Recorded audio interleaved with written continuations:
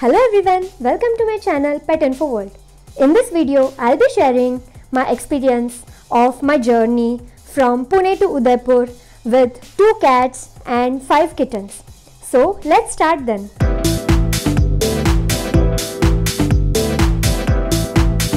As you all know, we are facing a hard time due to this COVID-19 situation, but I'm sure we'll surely overcome this.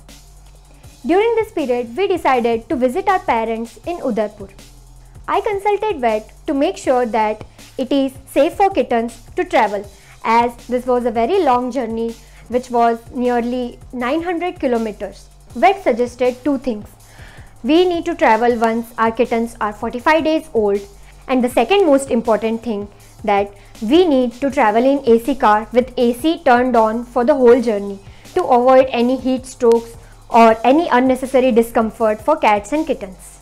So then we decided that we will travel once our kittens are ready.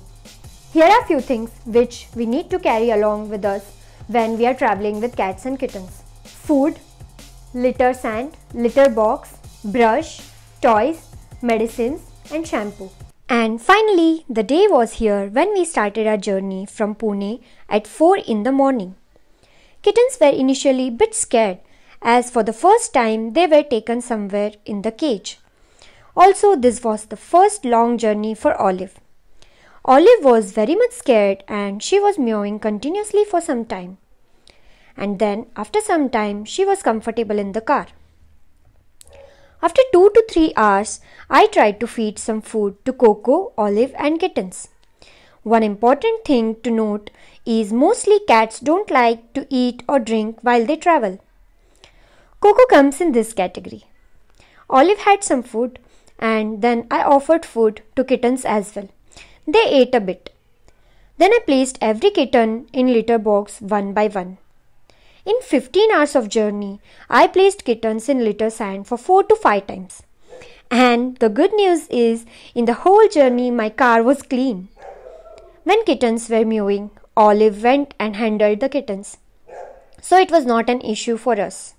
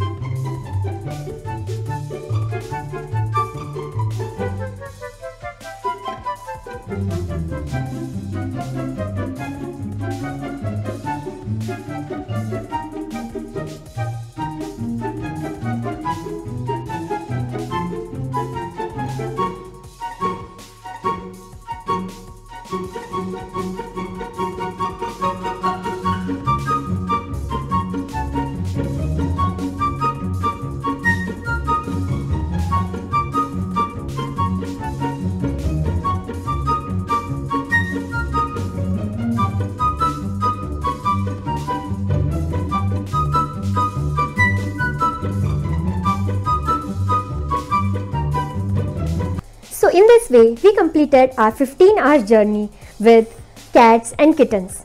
Once we reached Udaipur, we thought that cats and kittens will be really disturbed. But we found that they were really happy and playing around in the new house. We were also happy to find that they were not at all exhausted and the cats and all the kittens were totally fine and healthy. So this was my experience of journey from Pune to Udaipur with my cats and kittens. I hope you liked my video.